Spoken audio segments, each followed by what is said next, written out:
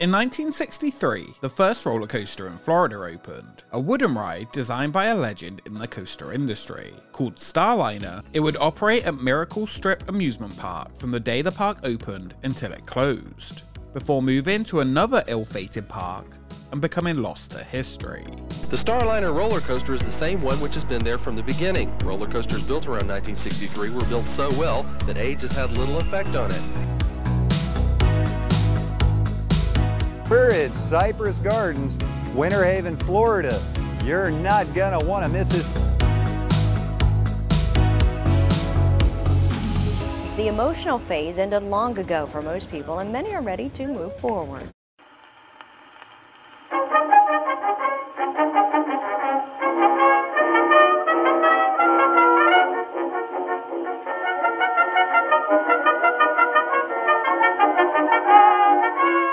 There are over 3,000 hotel and motel accommodations within 20 miles of Fort Walton Beach. A new auditorium is under construction. Your choice in pleasurable activity can be pleased regardless of age. The late 1950s saw a flurry of motels pop up at Panama City Beach to offer accommodation for those coming to see its white beaches. Whether lounging at the pool or dipping in the Gulf, tourists to the area felt like they wanted more to do. Small roadside style attractions began opening up, most of which didn't stick around long. By 1960, the dubbed Miracle Strip was full of every kind of tourist attraction you could imagine, anything to try and make as much money as possible. 1963 was a big year for tourism in Florida, with more and more attractions opening, aiming to lure visitors down to the Sunshine State. The state's first monorail opened at the Miami Seaquarium. Six Gun Territory aimed to recapture the Wild West. Daytona added a 125-foot tall observation tower, and at Panama City Beach, the state's first roller coaster. Jimmy Lark, a local builder who had moved into the tourism industry, had been on vacation and noticed some seaside resorts had a roller coaster that was hugely popular, bringing in tons of people, and more importantly, money. After the trip, he came back to Panama City Beach and decided he would build his own coaster as a standalone attraction. He secured the land and brought in 3 partners to help him bring his idea to reality. None of them had any idea what they were doing and had no experience, so brought in teams who did. First, the ride was to be constructed by the Philadelphia Toboggan Company, who had been constructing roller coasters since the early 1900s. Secondly, leading the design was PTC's president and coaster designer, John C. Allen. These were definitely people who had enough experience to get the job done. The coaster was estimated to cost at a minimum $100,000, close to $1 million today with inflation. Rumor states that Allen drew the coaster freehand and it was constructed without blueprints and just hoped to work. The first car ever sent was said to not come back to the station. John C. Allen went out, fixed it, and they never had issues again.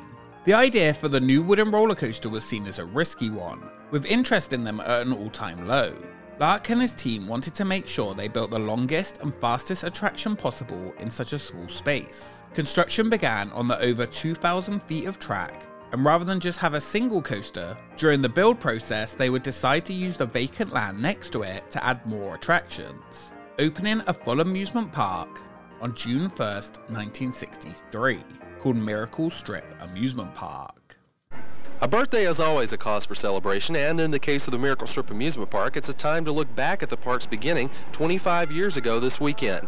The park has seen much change in those years. Started out with just the roller coaster, and added on slowly but surely each year until we now have over 26 rides and attractions. The highlight, of course, will be the Starliner roller coaster.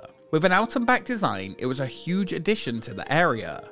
Claiming to be the fastest roller coaster in the world, Starliner was a huge success and proved all those who doubted it wrong. The coaster was fully manually operated, with riders sitting in 3 bench PTC cars. After the brake was released in the station, the trains climbed the 70-foot lift hill and went down the 65-foot drop.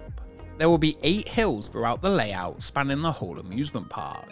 In the 1970s, the 3rd hill will be enclosed, heading into a dragon's mouth.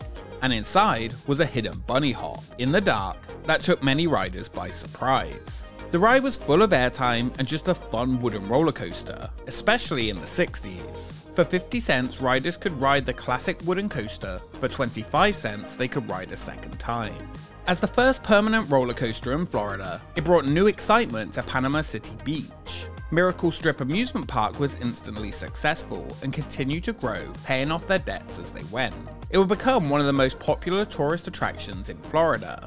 Even over the decades, it would continue to be the Starliner that was the main draw. 1978 saw the attraction enter the Guinness Book of Records, when Jim Barnett rode the attraction for a week. He then beat that by riding it for 15 days in 1980. The Starliner was a staple of Panama Beach for over 4 decades. Opening with the amusement park, it would also close with it. 2004 would be the landmark park's last ever season. After 41 years of entertaining millions of people, it was announced that September 5th will be the last day of operation for the classic park, to make way for high-rise condos. They were trying to make the area more upscale. The park's ride was sold all over the world to different locations. Plans for the Starliner, however, were unclear. Some reports stated it would stay and be integrated with the new development. Others reported it to be sold or to be scrapped. The park had been handed down from Jim Lark over the years to his sons. Billy Lark stated it was a tough decision to sell the park, but the shorter family vacation season had hurt the park and it was struggling. He also said the undisclosed price was too attractive to turn down. Land had become increasingly expensive and sought after in the 4 years before the park closed. The actual sale of the park was estimated at nearly $15 million. Decline in attendance, legal and insurance costs, and the harsh weather causing high maintenance costs were the deciding factor in the sale, other than the money, of course. The response to the park sale was extremely negative, with many fans unsurprisingly upset that it was just being sold, leaving them disappointed. 15 of the 45 permanent workers were moved to Lark's other property, Shipwreck Island. Over 200 seasonal workers would now be out of the job, with the park being for years the biggest employer of teenagers in the town. It wasn't just the park that was being removed for condos. The whole area had lost over 2,600 hotel rooms that were replaced with nearly 9,600 condos.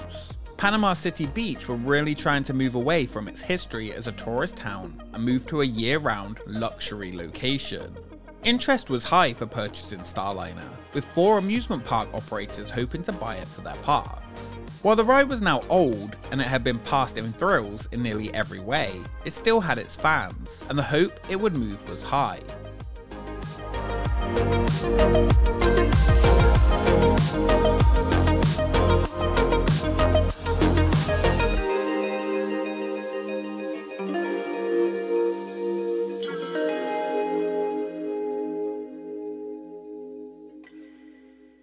On a spring-like Thanksgiving day, it wasn't turkey that was on the minds of the 700 workers here. It was time. They know that in just a matter of hours, it will be opening day at the new Cypress Gardens Adventure Park. The Adventure Parks Group, owned by Kent Boucher, had recently purchased the closed first theme park in Florida, Cypress Gardens, in 2004. It reopened as Cypress Gardens Adventure Park in late 2004 with a whole host of new attractions. The opening was not smooth and was delayed after hurricanes had battered the area in 2004, costing millions of extra dollars in damage. Regardless, investment continued, and in March 2005, Adventure Parks Group purchased Starliner with plans to move it to either Wild Adventures in Georgia or Cypress Gardens in Florida. Many still wanted the first major roller coaster ever built in the state to remain in it. It did.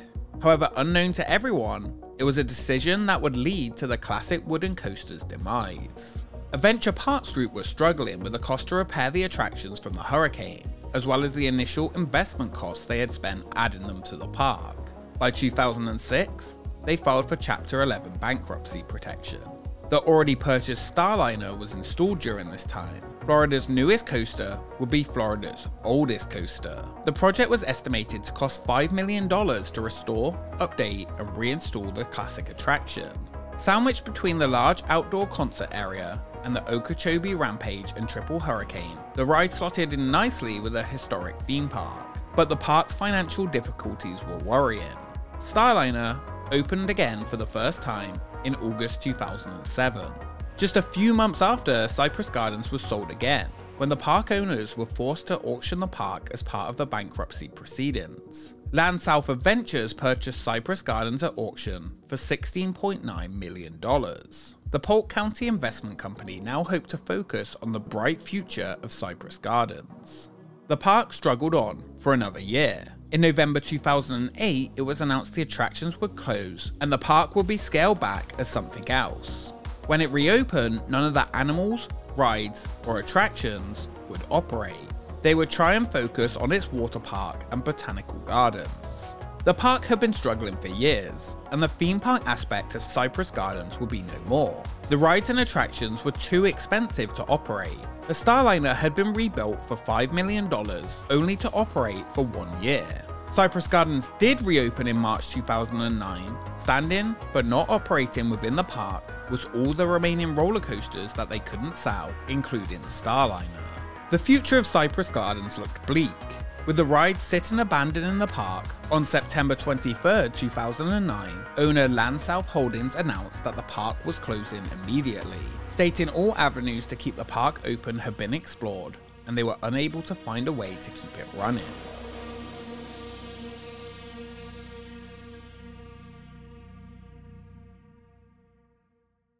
Ladies and gentlemen, and most importantly of all children, it's my really great pleasure to be here today to confirm our acquisition of Cypress Gardens first of all, but more importantly to talk about our important plans for it. And I think right at the start what I want to do is get the suspense out of the way and reveal Florida's worst kept secret, and that is the arrival and the introduction to Florida of Legoland Florida.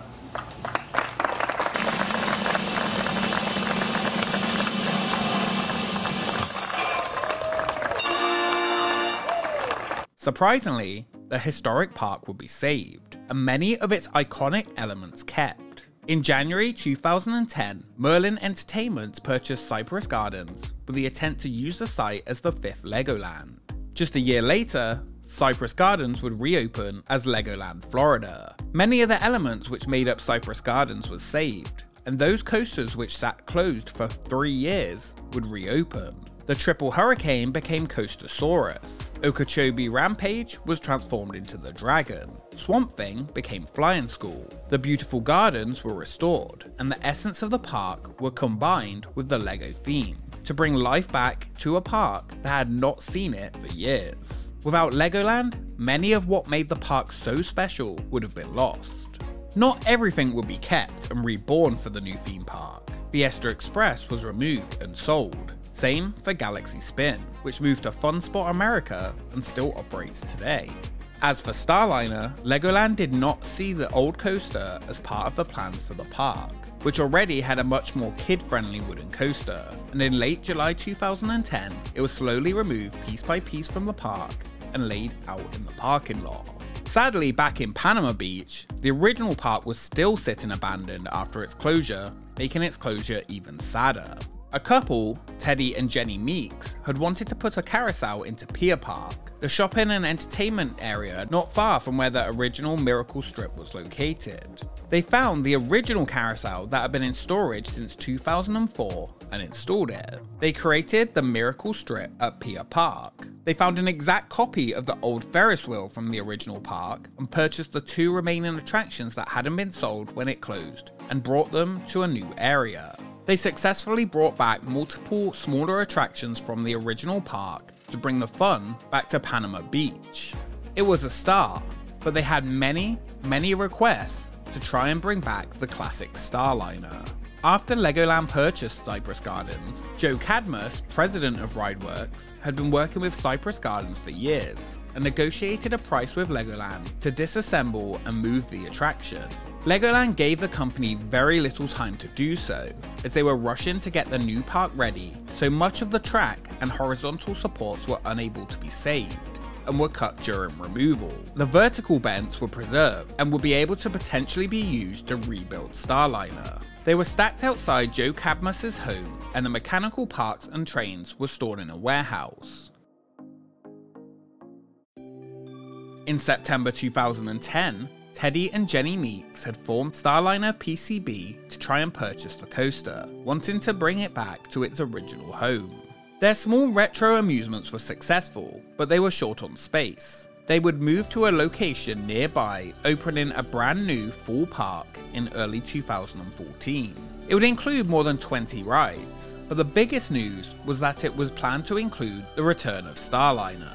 To celebrate the new park, one of the original cars from the coaster was refurbished and put on display at the groundbreaking ceremony for the new Miracle Strip. I got a phone call late, and they needed me to go and put this carousel up, and so I went to go put it up and met the Meeks. I really kind of just hit it off with them. I consider them very good friends, and enjoy all the business we've done together so far. I'm really ecstatic about everything we're fixing to do. There are many conflicting reports of what would come. They stated it would cost $3 million to reconstruct the original coaster, but they did have the parts to do it. Meeks said that the ride was purchased and that the coaster was currently in storage outside of Tampa. When reconstructed, it would still maintain its original wooden structure, but have updated safety features and a new magnetic braking system. What they didn't say was that it needed a whole new track. To help fund it, they would sell bricks with visitors' name on, which would be placed on a walkway leading up to the new home of the classic coaster. They even entered the run-in for a $250,000 grant from Pepsi to help restore the Starliner. They didn't win. The new park opened in 2014, with the Starliner expected to make its grand return the following year. The park released a video showing the new Starliner. They would have to create the majority of the ride from scratch. Great Coasters International will create Starliner 2.0. If any of the original parts were to be used was unknown, but it didn't matter anyway. Within just a year, the new park announced it was closing. It wasn't the success that they hoped, and it was reported that the park owners were trying to sell the park. Shortly after, it was reported the Meeks had been evicted for over a year's worth of rent. The move to the new location was sadly not as successful. The dream of bringing Starliner back to Panama Beach would never become a reality. Both Miracle Strip parks would now sit abandoned. The condos that were once planned for the original park never became a reality. For 40 years, Miracle Strip Amusement Park entertained thousands of visitors and locals alike on Panama City Beach. 8 years ago, the park was torn down to make way for condominiums that were never built. Since then, there's been nothing on the property but a pile of rubble. Today, that began to change. Conyers and Grading Landscaping out of Dawson, Georgia began the process of recycling the concrete, grinding it into dust. 2 men from Birmingham, Alabama now own the property and are actively looking for buyers. Buddy Wilkes, general manager of Shipwreck Island Water Park, says clearing the strip is the first step towards something new, helping prepare the lot for the next phase of development. He adds the emotional phase ended long ago for most people and many are ready to move forward. The newer parks rides were put up for auction. One of those rides was listed as Coaster Starliner, 1963, Philadelphia Toboggan Company. It seems they did buy the parts, but sadly, the Starliner coaster would never be seen again. Whether it still exists somewhere in storage is unknown. However, in Plainsview, Texas, the In Progress National Roller Coaster Museum works to preserve the history of iconic attractions with a museum, and it will be home to at least part of the original train of Starliner in its 3-story tall wooden roller coaster display. At least somewhere part of the first ever roller coaster in Florida will be able to be seen when it opens in the future. The Starliner wasn't the best, biggest, or most exciting wooden coaster to exist, but it was a classic for those who visited Panama Beach over the 41 years of its operation, creating many, many happy memories. It is a great early example of John Allen's work before he began building bigger and better coasters. Sadly, it didn't fit with the goals of the Legoland park, but really it was the purchase by Cypress Gardens that originally brought such hope for the coaster that cemented its demise. Perhaps if it had gone to Wild Adventures rather than Cypress Gardens, it may still be in operation today. Sadly, fate chose a different path for this once iconic roller coaster. Starliner was the first real roller coaster in Florida, a ride on John C. Allen's path to start the second golden age of coasters, and a ride that delighted many, many people in its years of operation. A roller coaster that ended as just another that was given hope of being reborn multiple times, yet its demise was entwined with the failures of struggling parks and lost to history.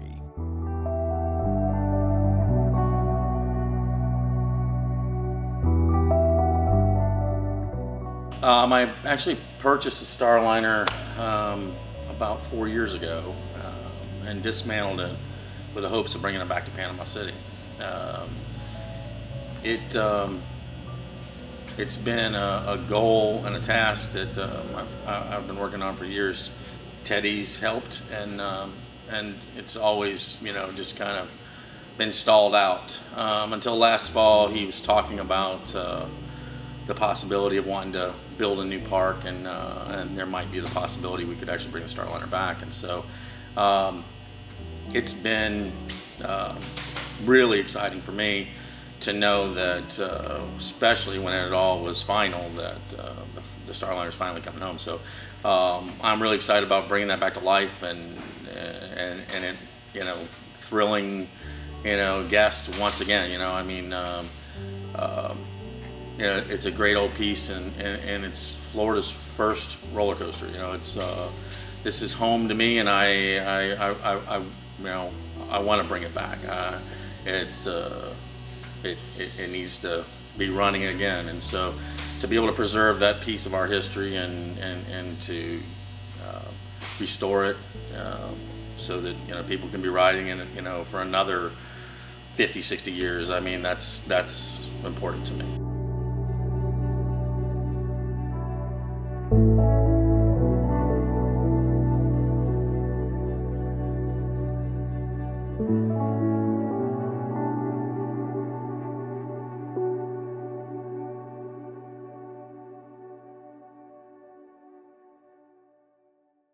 Thank you so much for watching this episode of Expedition Extinct. If you enjoyed it, make sure you subscribe to join the expedition. Follow us on Twitter and Instagram for updates on upcoming episodes. And a special thank you to our patrons for supporting the channel. We will see you next time.